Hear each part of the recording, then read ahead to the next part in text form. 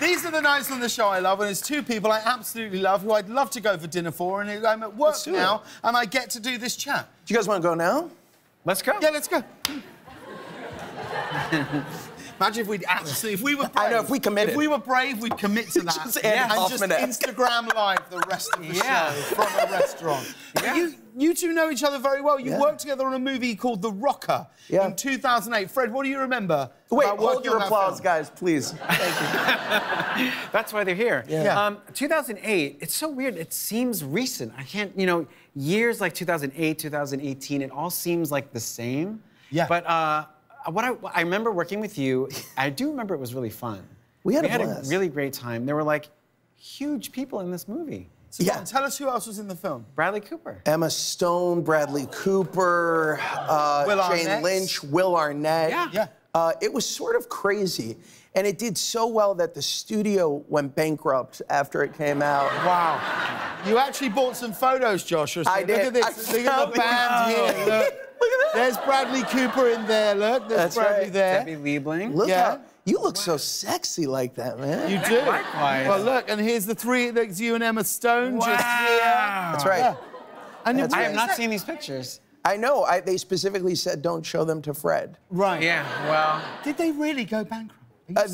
I swear to God, Fox Atomic, which made the movie, completely died after our movie came out. And it was one of those things where it like it became like it got a cult following after the fact, except for this audience.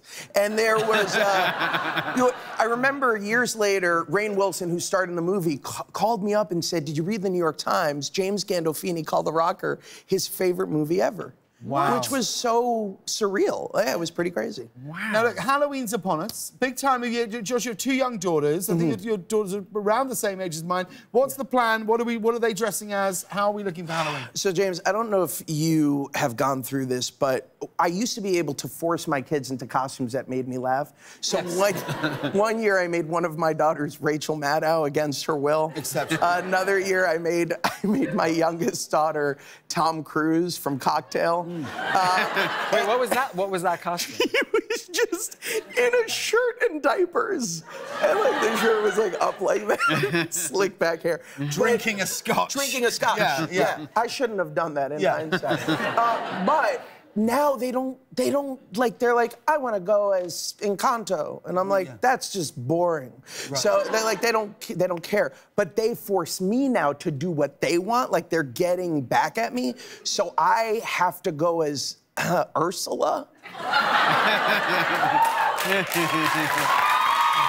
right. And you're actually going to do this? You're going to dress up for Halloween? I haven't gotten the costume just yet, but we're working on it. Surprisingly, there aren't many places that sell Ursula costumes for my size. Sure. Do you dress up for Halloween? Do you do any of this stuff? I feel like my whole life is Halloween anyway. Yes. But I love Halloween. I love it. It's such a great holiday. And my whole life is kind of Halloween. You know, like my house, I keep it kind of scary year-round. Right. And not as a joke, I have like tombstones in my backyard, like little fake ones. And I just love everything about Halloween. Candy, everything about it. Yeah. I don't know if you're joking. Yeah, I don't either. Are there actual tombstones in your garden? Yeah, little ones. Year-round? Year-round, yes. It's amazing. I like real tombstones, but they're the fake tombstones, or you've really just I had them made. Right. And they're burying. What do they say on them? Ghost 1, Ghost 2, Ghost 3, Ghost 4. That's great. I love that. That's funny. That's a good joke. So just generic tombstones. Yes, just for any ghosts. Yeah. I mean, Fred, you're always so busy. You've always got so many different projects going on at the same time. Like, when I read about what you're doing, what you're up to, do you ever take time off? Do you ever go on a vacation? No, I can't do vacations. I get very anxious. When people try to take me on vacations, I need to be doing something. I want my schedule to be filled. Right now, I'm happy because this is part of my schedule. Right. So I'm happy. I just want to be busy all the time. I want my calendar just filled. But what if like me and Josh were like, oh, hey, we're going to Bora Bora. There's a ticket if you want to come. Would you come? Wait, are you being serious now? Yeah, I'm saying, just if we happen to be going to Bora Bora, would you join us and go, oh, that sounds fun, we'll be on a beach, all that stuff? I would do it, right? Like, but I would ask you to sort of present it as a work thing. You know what I mean? Like, we're going for fun, but also... We need to plot this idea for a TV show on the beach. What if we went to a cemetery in Bora Bora? Then we're in heaven. Now we're cooking. Yeah. Josh, let's talk about Avenue 5. Congratulations on the new season. Tell everybody what's happening this year. What can we look forward to? Well, so... originally on Avenue 5, they were supposed to go to space for a couple of weeks, which then become a couple of months after a lot of things go wrong, which is now 8.5 years that they're going to be up in space. And my character, Herman Judd, is this billionaire who owns this spaceship. He's not very good at his job. So there's a lot of chaos on the ship. People are losing their minds, and it's sort of... the show, Armando Iannucci, who created Veep and the thick of it, was genius. He sort of does this thing that is so brilliant, where he just gets to the heart of, like, what unravels humanity.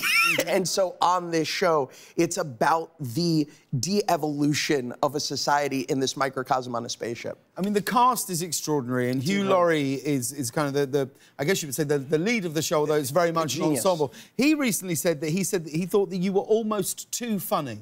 What does he mean by that? I don't know, it almost seemed like a threat.